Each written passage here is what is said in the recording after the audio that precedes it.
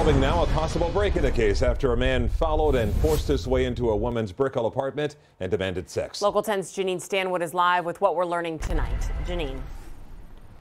And we just checked, and at this hour, Miami police tell us that detectives are interviewing someone they say might be involved. Police tweeting that they're interviewing a possible subject, and possibly this same man seen on video, who they say followed a woman into her Brickell high-rise, terrorized her, and tried to sexually assault her. It was Tuesday around 7 o'clock in the evening, so still light outside, when the woman might have not even noticed the man getting onto the elevator with her. Here she is, her image has been pixelated.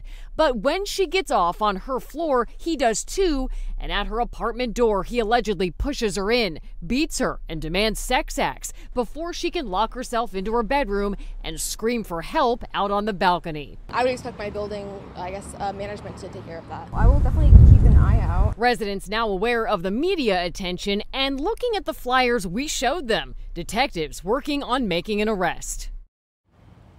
And that woman, that victim, did speak to us on the phone earlier. She tells us she is traumatized. Once again, Miami police are investigating this case. They say they do have somebody at the police department they are interviewing. It's a developing story. Anything new, we will let you know. We're in West Miami-Dade. I'm Janine Stanwood, Local 10 Good News. reminder to always be aware of your surroundings. Thanks a lot, Janine.